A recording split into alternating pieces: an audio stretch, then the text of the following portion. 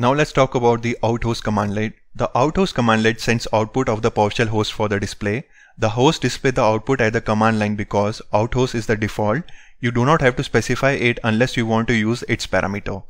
The outhost is automatically appended to each command that is executed, and it passes the output of the pipe to the host executing the command. So let's go to the PowerShell command prompt and let's see an example for this. And if you want to know the parameters of outhost commandlet, then we can take help of getHelp commandlet. So mention get help and write outhost, hit enter, and here we can see outhost commandlet supports paging parameter, input object parameter, and so on.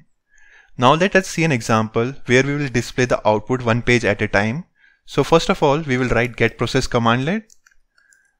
That will give the list of all the running processes on the system, and hit enter.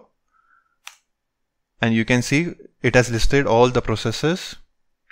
And we want to display the process one page at a time, and to do that we will take help of outhost commandlet.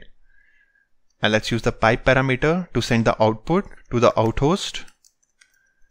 And let's use the paging parameter to display one page at a time. So mention paging and hit enter. And here we can see it has listed the processes on a single page, and it is asking if we want to move to the next page. So let's give space and it will move to the next page. And let's enter to move to the next line.